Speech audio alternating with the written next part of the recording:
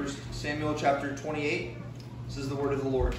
And it came to pass in those days that the Philistines gathered their armies together for warfare to fight with Israel. And Achish said unto David, Know thou assuredly that thou shalt go out with me to battle, thou and thy men. And David said to Achish, Surely thou shalt know what thy servant can do. And Achish said to David, Therefore will I make thee keeper of mine head forever. Now Samuel was dead, and all Israel had lamented him, and buried him in Ramah, even in his own city. And Saul had put away those that had familiar spirits and the wizards out of the land. And the Philistines gathered themselves together and came and pitched in Shunem. And Saul gathered all Israel together, and they pitched in Gilboa. And when Saul saw the host of the Philistines, he was afraid, and his heart greatly trembled. And when Saul inquired of the Lord answered him not, neither by dreams, nor by Urim, nor by prophets. Then said Saul unto his servant, Seek me a woman that hath a familiar spirit, that I may go to her and inquire of her. And his servant said to him, Behold, there is a woman that hath a familiar spirit at Endor. Saul disguised himself and put on other raiment. And he went, and 2 men with him, and they came to the woman by night. And he said, I pray thee, divine unto me by the familiar spirit, and bring me him up, whom I shall name unto thee. And the woman said unto him, Behold, thou knowest what Saul hath done, how he hath cut off those that have familiar spirits and the wizards out of the land. Wherefore then layest thou a snare for my life to cause me to die? And Saul sware to her by the Lord, saying, As the Lord liveth, there shall no punishment happen to thee for this thing. Then said the woman, Whom shall I bring up unto thee? And he said, Bring me up Samuel. And when the woman saw Samuel, she cried with a loud voice. And the woman spake to Saul, saying, Why hast thou deceived me? For thou art Saul. And the king said unto her, Be not afraid, for what sawest thou? And the woman said unto Saul, I saw gods ascending out of the earth. And he said unto her, What form is he of? And she said, An old man cometh up, and he is covered with a mantle. And Saul perceived that it was Samuel. And he stooped with his face to the ground and bowed himself. And Samuel said to Saul, Why hast thou disquieted me to bring me up? And Saul answered, I am sore distressed, for the Philistines make war against me, and God is departed from me, and answereth me no more, neither by prophets nor by dreams. Therefore I have called thee, that thou mayest make known unto me what I shall do. And said Samuel, Wherefore then dost thou ask of me, seeing the Lord is departed from thee, and is become thine enemy? And the Lord hath done to him as he spake by me, for the Lord hath rent the kingdom of thine hand, and given it to thy neighbor, even to David. Because thou obeyest not the voice of the Lord, nor executest his fierce wrath upon Amalek. Therefore hath the Lord done this thing unto thee this day. Moreover, the Lord will also deliver Israel with thee into the hand of the Philistines. And tomorrow shalt thou and thy sons be with me. The Lord also shall deliver the host of Israel into the hand of the Philistines. Then Saul fell straightway all along on the earth, and was sore afraid because of the words of Samuel. And there was no strength in him, for he had eaten no bread all the day, nor all the night. And the woman came unto Saul, and saw that he was sore troubled, and said unto him, Behold, thine handmaid hath obeyed thy voice, and I have put my life in my hand, and have hearkened unto thy words which thou spakest unto me.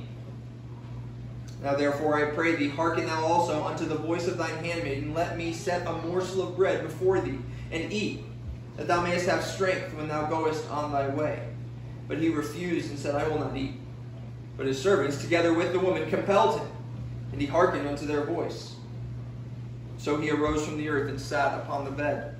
And the woman had a fat calf in the house, and she hasted and killed it, and took flour, and kneaded it, and did bake unleavened bread thereof. And she brought it before Saul, and before his servants, and they did eat. Then they rose up, and went away that night. And this is the word of the Lord. Thanks be to God. Let's pray. Father, thank you again for this time to come together. We thank you for the precious gift of your word. We pray that you would help us to glean what you have for us in it tonight. We pray in Jesus' name. Amen. So Israel had not been who they were supposed to be.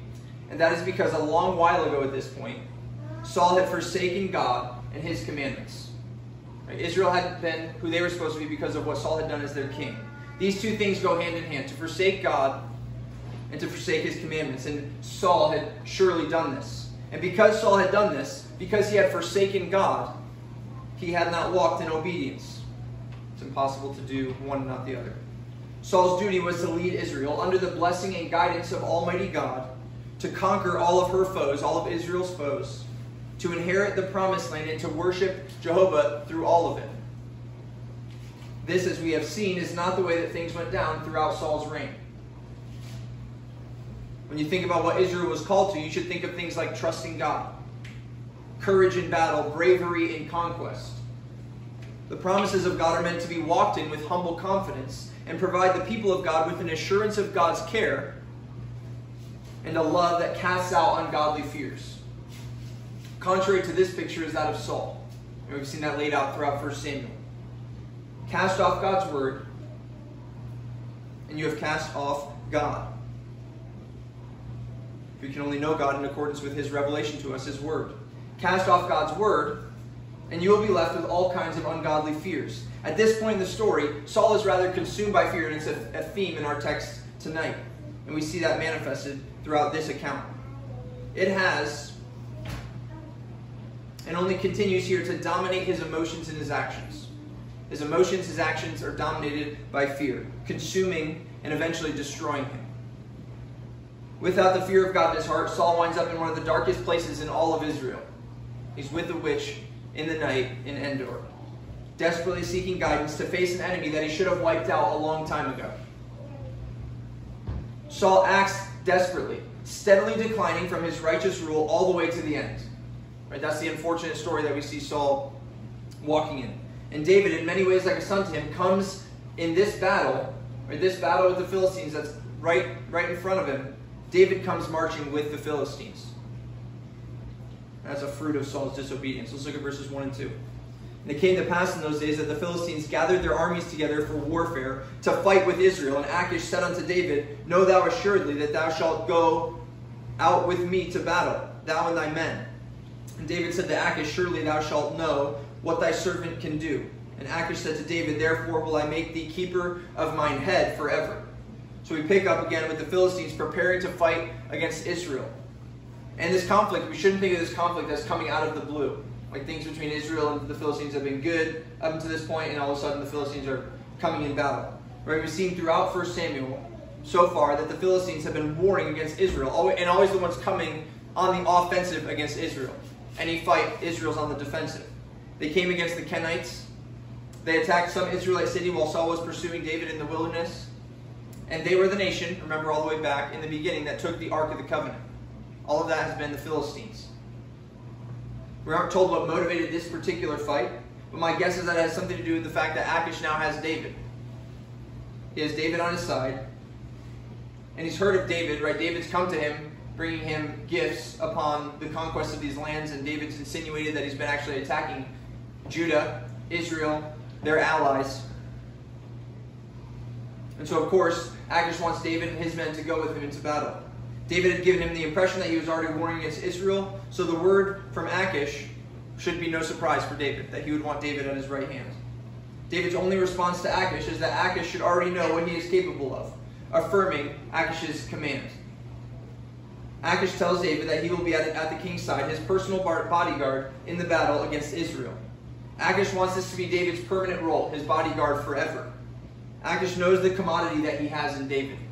It's a great commodity. He's a great warrior. He just doesn't know what he doesn't have is David's loyalty. He thinks he has David's loyalty, but he doesn't have that. So he thinks he has a mighty warrior. He thinks he has his loyalty because he thinks he's got a man enslaved to bitterness against Israel. That's not what he has. And there's a picture here of our relationship to sin when you think about Saul and his relationship to the Philistines. Right, what he should have done and what's coming upon him because he failed to do what he should have done. Saul should have wiped them out long ago. And now they come against him with great strength, even with Saul's best man. Leave your sin alone now, and it will not disappear. None of it. Even the little things. None of it will disappear. You will not magically deal with anger more righteously. Your kids will not magically know and love God's law. Your marriage will not magically be filled with fruitful lovemaking. You will not magically start praying like you should. Not only will you not magically grow positively, but you will deteriorate. Sin will grow, it will metastasize. If you have lusts and vices in your heart,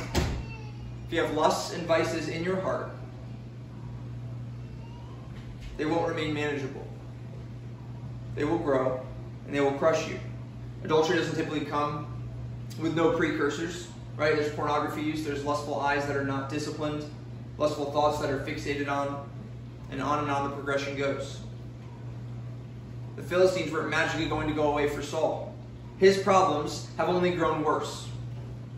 He ignored this issue, something that God commanded him to do, and it's only grown worse. The analogy plays out perfectly because this war would kill Saul. This neglect of the Philistines would wind up killing him. John Owen said it the best: be killing sin, or sin will be killing you. Didn't plan that. The solution is repentance. Acknowledge your sin before God, cast it on Christ, and turn from it.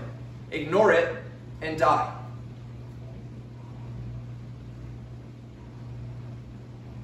Samuel was dead, verse 3. And all Israel had lamented him, and buried him in Ramah, even in his own city. And Saul had put away those that had familiar spirits and the wizards out of the land. Samuel had been dead for a little while now, but is recounted for us here because he makes a reappearance in our story. Or at least some believe he makes a reappearance in our story. And also to remind us that he really died. I think that's why that's in our text, that he really died. He was buried in Ramah, right? Like David was talking about with Pontius Pilate. Fixes it in a place in history, right? He was buried in a place. There were people there who mourned the death. It happened.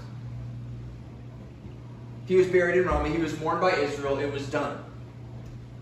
And there would be no way to get Samuel back, because anyone who would claim to do that kind of work had been cast out of the land by Saul. They're all gone. Right? We know that whenever a command is made for wickedness to be cast out of the land, all the wickedness is automatically gone. That's how laws work. Right, Saul took care to get those familiar or demonic spirits, the witches and the wizards, out of the land. Right, in truth, righteous law helps. Righteous law helps a society. Hopefully we'll soon see abortion outlawed in Nampa. But ultimately, evil will remain as long as hearts are not turned to the Lord. You can make all the laws you want. Evil will remain in the land as long as hearts are not turned to the Lord. It is objectively good to make good laws that criminalize what God says is criminal, driving such evildoers from publicly and proudly sinning into the darkness. That's a good thing. But hearts need to turn to God for a land to be truly filled with righteousness. And there could be one of two reasons, depending on, different commentators have different takes on when Saul cast out the familiar spirits from the land, and based on when he did it, kind of surmising why he did it. So it could have been some of the good fruit from his early days in office. Could have been one of those things he saw, and like the good kings you read about that toppled idols. It could have been one of those things that Saul saw this in the land. He knew very explicitly in the Old Testament that these things were not to be so in the land of Israel. There was to be none of this divination, no witches, no wizards. And so he cast them out. Maybe he made a point of casting divination out of the land simply to honor God and be a faithful king. Right? That's a possibility. I don't think we're given a clear timeline as to when he does this. But some commentators make another argument that this was an action Saul took after the spirit had departed from him. The argument is that Saul felt like he himself was demon-possessed. And so his solution was to try and rid himself of the demon by casting out all those who dabbled in such work in the land. Which honestly, from the way he handles this interaction, he doesn't hear from the Lord, I think is a plausible option. He's quick to turn to whatever he thinks is going to give him the solution he needs. Maybe if he could get them all out of the land, this would resolve his problem. Now, the proponents of the first position would say that Saul's willingness later in his life to consult such mediums was just the fruit of the spirit having departed from him, which is very plausible. The proponents of the latter position see Saul's witch inquiry as the proof that his edict was never an edict from the heart. It was never something he actually cared about, honoring God, honoring his law. Either way, the principle holds that men can stand publicly against a sin in their life, in their ministry, in their ruling, and yet treasure that same sin in their own heart. Your words mean nothing if your heart is far from God. Verses 4 and 5. And the Philistines gathered themselves together and came and pitched in Shunem. And Saul gathered all Israel together, and they pitched in Gilboa. And when Saul saw the host of the Philistines, he was afraid, and his heart greatly trembled.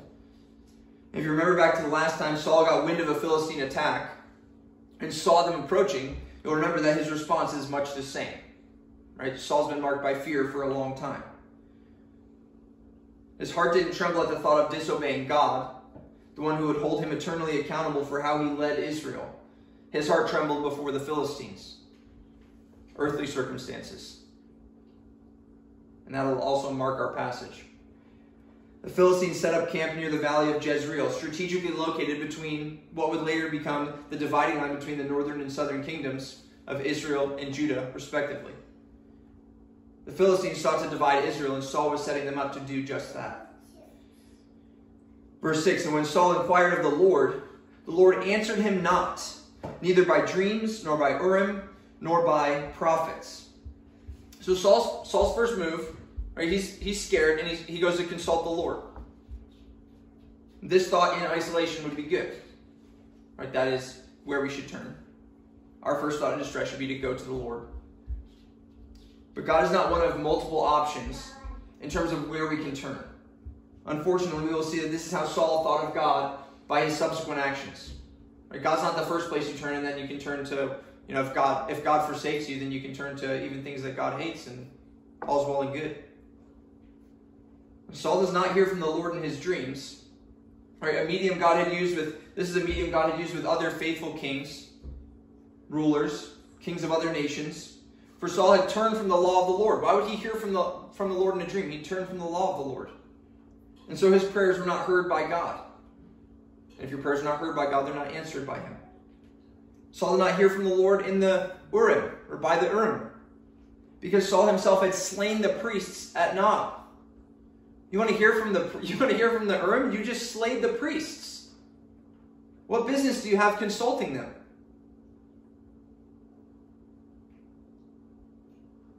And remember where the ephod is now. Where's the priestly garment? It's in David's camp. Right? The one priest who made it out went to David's camp, and he had the priestly garments. Saul was not going to hear by the Urim. And Saul did not hear from the Lord by the prophets. And there's a time when 1 Samuel said that Saul was among the prophets. Saul was said to be among the prophets. There was a time when Saul had Samuel the prophet as an ally, and even David. But Saul turned from Samuel's counsel. He sought to offer his own sacrifices and to make his own decrees apart from the will of the Lord. Saul had been persecuting the Lord's anointed. And so he would not be hearing from God through God's messengers. It's folly to think that we have God's ear in a time of distress if we refuse to worship him. Right? That's who Saul is. Refusing to worship God, and yet in a moment of distress, he's going to come as if he has his ear. As if he doesn't need... If he came with a plea for mercy, I think we'd be seeing something different. That's not how he comes. So many people live their lives in sin and presume upon another day. A later opportunity to turn to God, a later opportunity to make things right with him. But preachers of the gospel have long said that today is the day of salvation, because another day is not promised. Saul was not turning to the Lord in repentance for his failures and asking for God's mercy. He just wanted help. And he asks selfishly, quickly ready to turn to the next alternative if God would not answer. Just like we saw on Sunday in Psalm 6, our greatest problem is our sin. Any earthly trouble should just remind us of our more fundamental problem of sin before God. Repentance must come first. Repentance must come first, and Saul here cared not for it. He cared not for repentance. Because of this, Saul gives his servants an immediate charge. And I think this shows his heart in coming to the Lord in the first place. Verse 7. Then said Saul unto his servants, Seek me a woman that hath a familiar spirit, that I may go to her and inquire of her. And his servant said to him," surely they didn't know this off the cuff. They probably had to go figure this out. "Behold, there is a woman that hath a familiar spirit at Endor." And Saul's got the kind of men in his group who apparently know exactly where to find a woman who claimed to communicate with the dead. And right in the land of Manasseh, in Endor, in Israel, Saul's edict was still in place. The ban on witches had not been lifted, and yet witches were in the land. But Saul's going to seek him out to ask for some help. Saul does not want to know her whereabouts to kill her or to banish her from the land, but to inquire of her. Round one with God didn't work out. And so instead of pleading with the Lord for mercy, instead of waiting there, that's the only place to wait. Right? If he actually cared, if he actually knew the dynamic, he either has God's mercy or he has nothing. There's just nowhere else to go. You just wait there. You just plead with the Lord for mercy. It's just not his heart. Round one with God didn't work out, and so instead of pleading with the Lord for mercy, he turns to a woman who makes her company with demons. And verse 8 tells us how he came. "And Saul disguised himself and put on other raiment. And he went, and 2 men with him. And they came to the woman by night, and he said, I pray thee, divine unto me by the familiar spirit, and bring me him up, whom I shall name unto thee." So here again we see Saul's true heart toward those who had familiar spirits, and therefore his heart toward God and toward God's law. Because God's law was not silent on this. That's why Saul made the edict in the first place. Saul didn't come up with that. It's very clear in the scriptures. There's to be none of this in the land. Saul was eager now to get a word of comfort and willing to consult with demons to get that comfort. But even in Saul's desperation, he knew there was a right way to go about such evil. A foolish way to go about it and a wise way to go about it. He should disguise himself. He should take off his kingly garments, which he's been symbolically taking off for a while now, and put on less distinguished apparel. He doesn't need a large following that would draw attention. Just a couple guys, just a little bit of protection. And he certainly should not go to this witch in the daytime. I don't even know if witches are awake during the daytime. Just thought of that. Probably not. Nighttime is much more suitable for such endeavors. Sinners love darkness. They love the cover of night and every disguise that shades them from the earthly consequences of their actions. Right? Because that's all he's heading off with any of these things. It's just earthly consequences. It's not like any of those things change God's view of the whole thing. And this sheds light on the evil of our day. You know, our land has turned so far from righteousness that the cover of night has been thrown off of many heinous sins. Many heinous sins are done in broad daylight and proudly. Kids are taught publicly about the goodness of mutilating their own bodies if they feel like that is what is good for them. If they feel like that's what's good for them. A kid. People are encouraged to shout their abortions. How is it so public? They're killing kids. People participate in homosex and have parades about it. People have been stoned from that in light of God's law. States who shouldn't be in the marriage business in the first place give them the right to homosex marriage. That's celebrated. Right? And that's commonplace at this point. And we stand against it, and that's commonplace for us, so of course we stand against that. That's a heinous sin. That's something that was done in the darkness for a long time, and for good reason. It's a heinous sin. It's a crime. That sin used to be criminal. It used to operate in the darkness, under disguises. Now it's celebrated, considered a fundamental human right, a marker of freedom. But freedom, right, that line of propaganda, freedom in and of itself is not a good thing. Freedom in and of itself is not a good thing. Right? If someone brings that to you, well, don't you care about people's freedom? Well, freedom, just broad freedom for whatever, it's not a good thing. Freedom to sin is just plain evil.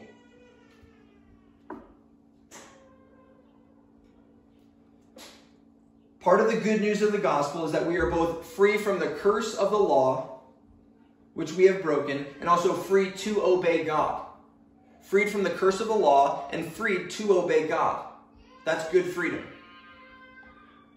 We celebrate freedom from the curse of sin, which we have in Christ. We have that freedom in Christ, and freedom to obey the law of God by his Spirit. Not freedom in the abstract. Not freedom to do whatever you see fit. Grounded by the Word of God. Everything grounded by the Word of God. Freedom, love, peace, hope. What are any of those things if not rooted in the Word of God? We're at the city council meeting this week, and these kids were talking about hope at the Boys and Girls Club. And one of the council women asked the kids if they had hope. They said yes. She asked them what hope was, and they said, I don't know. And everyone laughed like it was cute and just started cheering. The reality is those kids have no idea what hope is. It's just some butterflies in their stomach, somebody smiling at them. That's hope for them. That's not what hope is. Everything rooted in the Word of God or folly.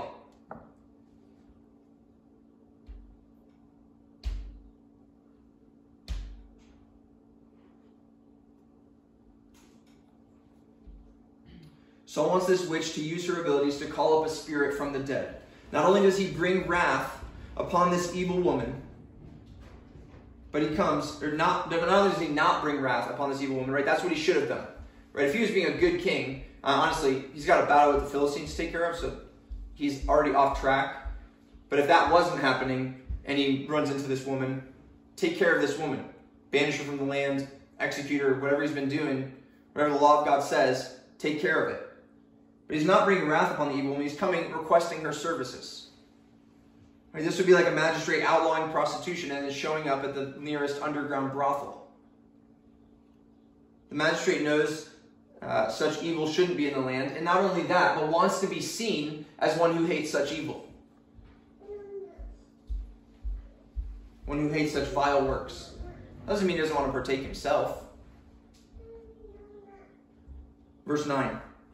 And the woman said unto him, Behold, thou knowest what Saul hath done, how he hath cut off those that have familiar spirits and the wizards out of the land. Wherefore then layest thou a snare for my life, to cause me to die? I think there's a connection we should see here between Saul and this witch of Endor. Both had a concern for being caught in the middle of this wicked act. Right? Think about the way that Saul came to her. Think about her first words to Saul after he is trying to procure her services. Both of them didn't want to be caught in the middle of this wicked act. But both had thoroughly cast off God. Their concerns are not for God's law. Right? They both have concerns about consequences, but neither of them care about God's law. Nor are they fearful that everything they're doing is done before God's face. Right? That's plain. Everything that they're doing, everything that everyone does, is done before the face of God. Nothing is hid from him. They're not concerned with that. Though other night travelers would not recognize Saul, God saw his disguise. God saw through that.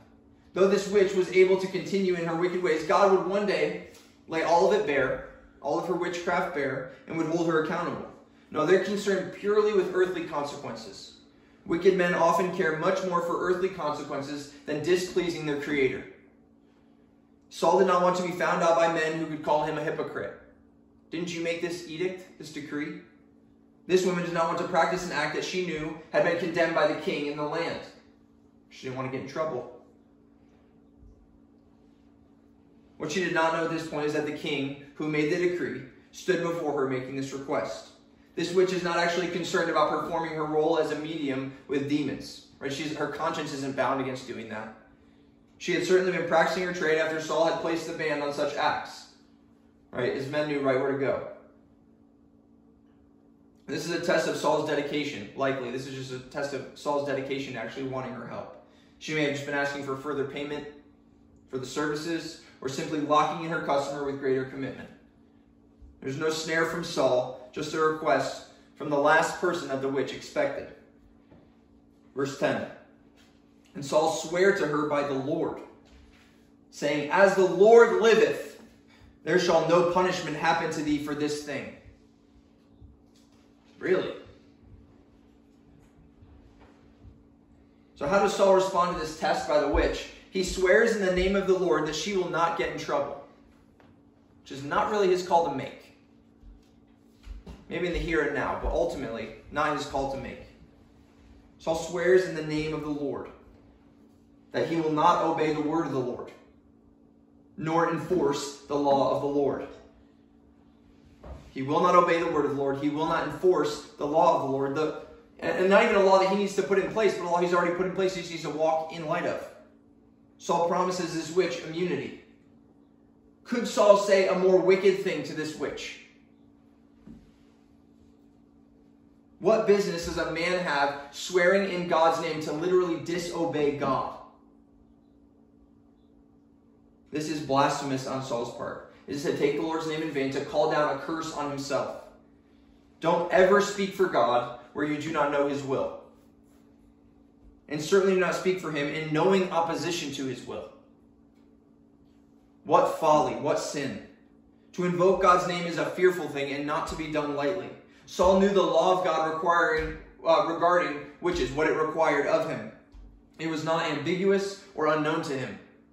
Obviously, he set a very clear decree in place. And yet, for the purpose of fulfilling his own lusts, and that's the only reason he's here, indulging his own fears, he assures this witch that nothing will befall her. Saul might be able to protect her in the immediate, but not for long. And said the woman, "Whom shall I bring up unto thee?" And he said, "Bring me up Samuel." Once all the front-end issues are solved, business taken care of, probably money exchanged,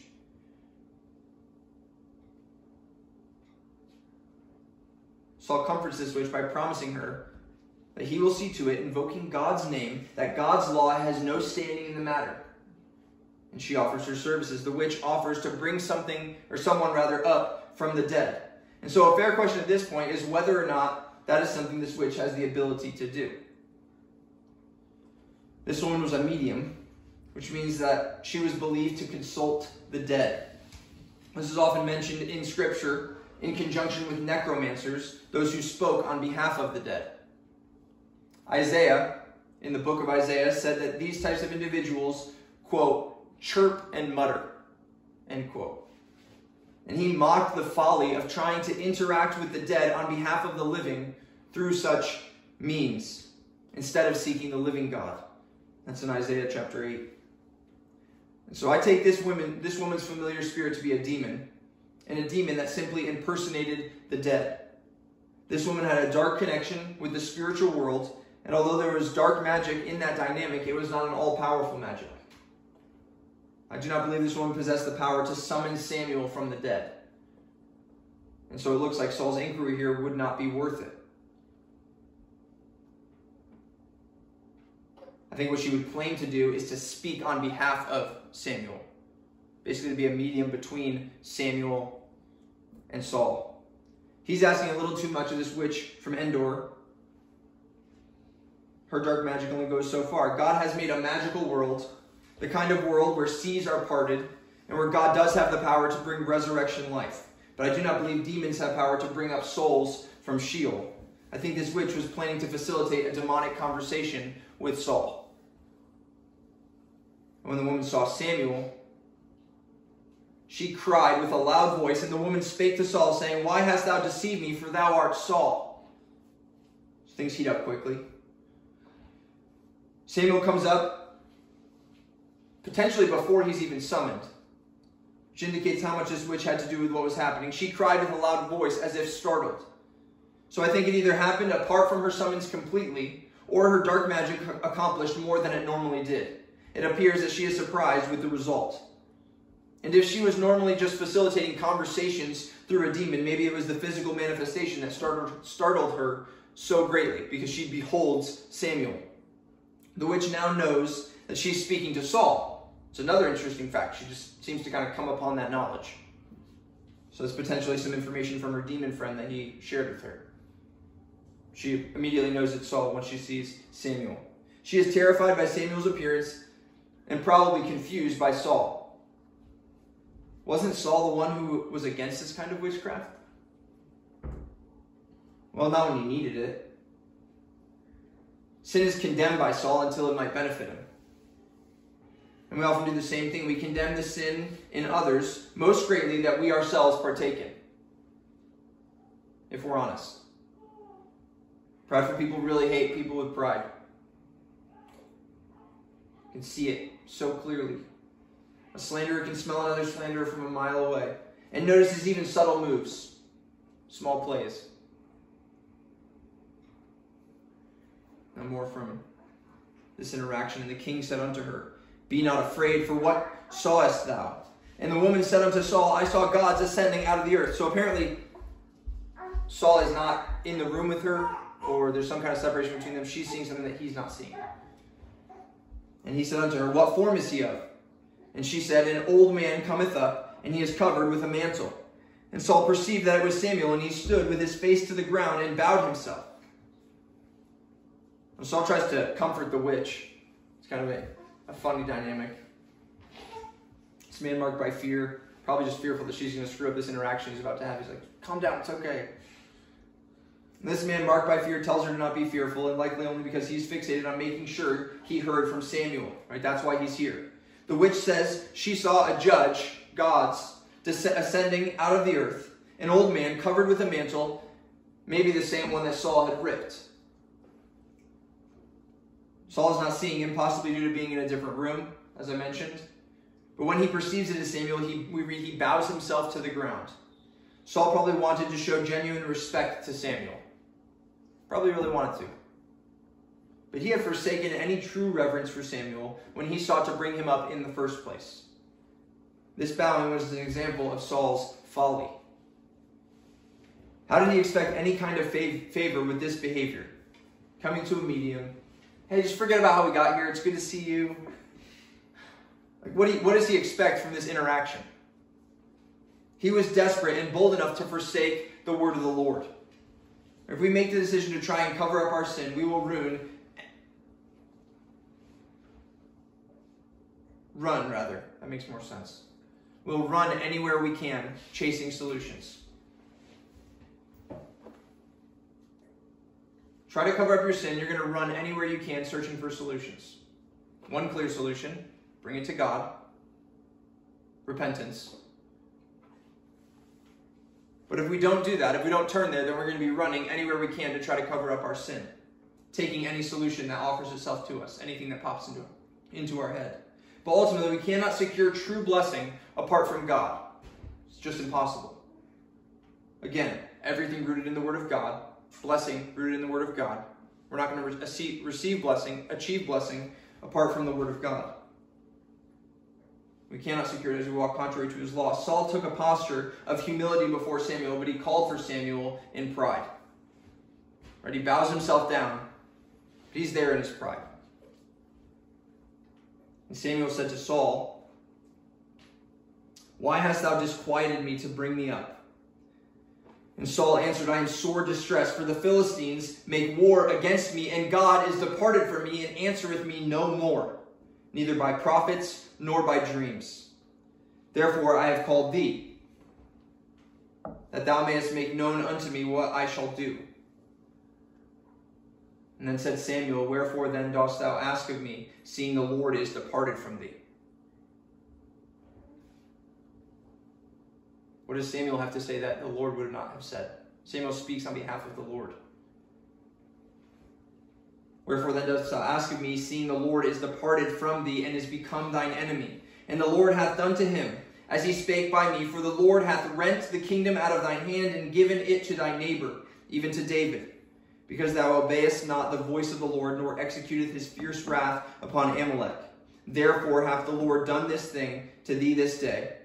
Moreover, the Lord will also deliver Israel with thee into the hand of the Philistines, and tomorrow shalt thou and thy sons be with me. The Lord also shall deliver the host of Israel into the hand of the Philistines.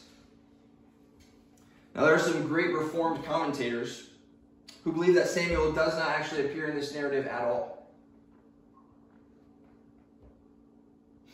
They take this appearance of Samuel to be a demonic impostor who speaks to Saul as if he's Samuel. Much of this understanding has to do with the witch's inability to call forth those who have already died. They rest upon that truth. They present that as a reality, and then say this is an impossibility.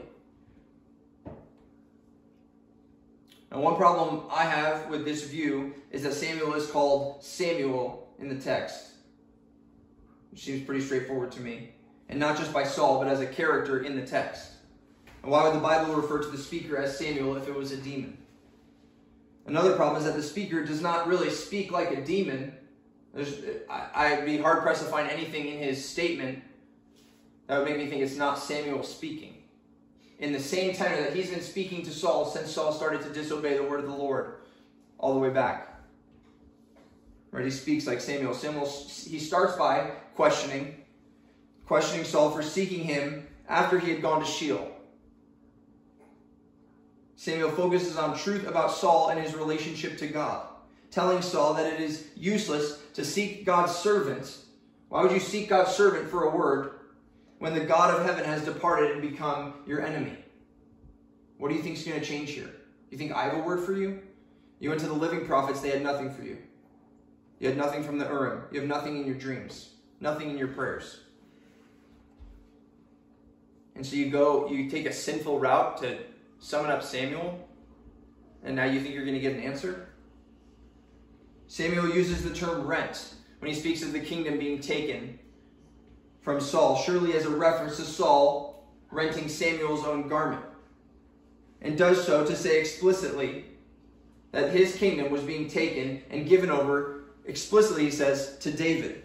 And the reason for the kingdom being taken from Saul, and this is again from the mouth of Samuel, all in line with the word of the Lord, doesn't sound like a demon to me. The reason the kingdom was being taken from Saul was similar to his reason for speaking with Samuel at this moment. Saul had disobeyed the word of the Lord. He's only in this moment now with Samuel because he's disobeyed the word of the Lord. He's having the kingdom taken from him because he's disobeyed the word of the Lord. The Lord was taking Saul's kingdom because Saul refused to fight for the Lord and be the extension of God's wrath against the Amalekites. That's what he was called to, and he refused to do it. Not only would Saul lose the kingdom, but Samuel, and I believe it is clearly Samuel speaking, says that Saul and his sons will die at the hands of the Philistines. Saul's complacency as king, his comfort with what he already had, and his distrust in the Lord led to his enemies being built up instead of crushed. Instead of his enemies being crushed, with God fighting with him, his enemies have been built up. And now they're going to come for him. Israel will be handed over to the Philistines because Saul refused to fight.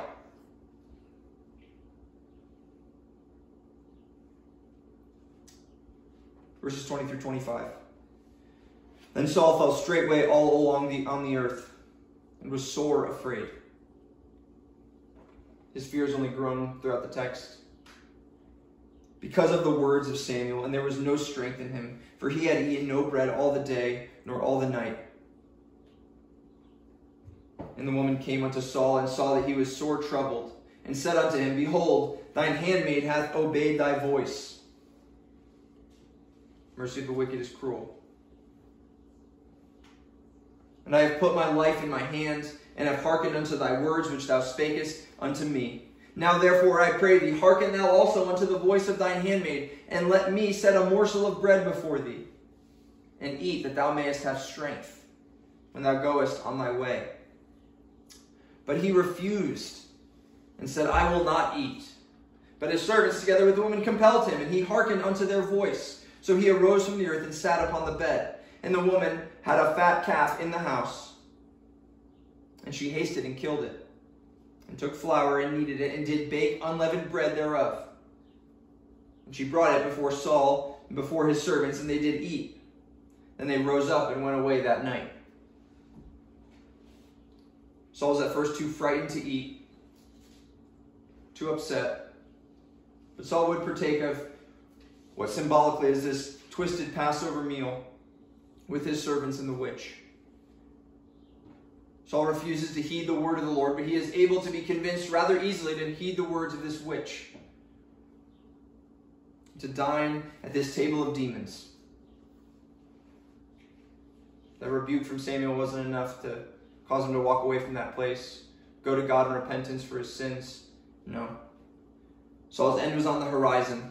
And he shared one of his last recorded meals with a demon witch in the night. Stripped of his royal robes and on the heels of yet another rebuke from God's messenger. Saul was not going to find a way around the judgment of the Lord. And that's what he's seeking to do. One way or another, he wants a way, apart from repentance, to avoid the judgment of the Lord, and it would not come to him. And this is the fruit of sinful compromise. Right? That's marked his whole ministry as king. Saul has made his own lines, and they were not in line with God's. For us, there can be no quarter given to sin in our hearts, no level of compromise in our families. We cannot allow for any level of it. There is no weighing of the pros and cons that needs to take place in regards to partaking in evil in your workplace. There is no time that we should give to indulging selfishness, lustful thoughts, or desires. You are to give them no time, no consideration. Serve yourself and wind up at a table of demons on the eve of your death. It is not a pretty end for compromisers. Or follow Jesus. Or follow Jesus and know that there is no man that hath left house or brethren or sisters or father or mother or wife or children or lands for my sake and for the gospel's, but he shall receive 100-fold now in this time houses and brethren and sisters and mothers and children and lands with persecutions, and in the world to come eternal life. Let's pray.